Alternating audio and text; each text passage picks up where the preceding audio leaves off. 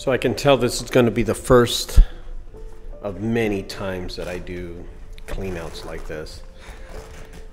This is a hazmat. So my crew are hazmat certified, and we now are advertising that we can clean up blood.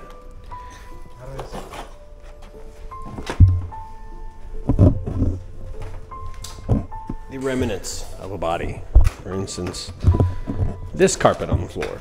You can tell that, yeah, it's pretty bad.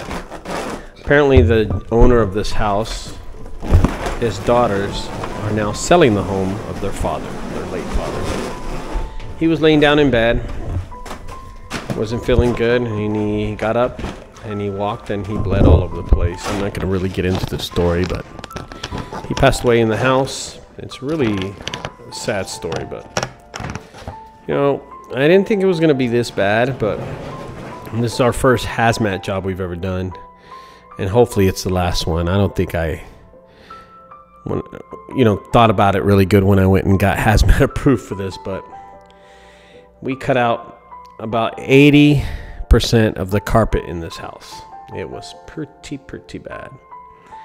You know, if you're not ready for something like this, don't do it, because I don't think I was ready for it. But today I brought DTX Junkaholics. Apparently they are not scared of blood, and they're willing to do something like this.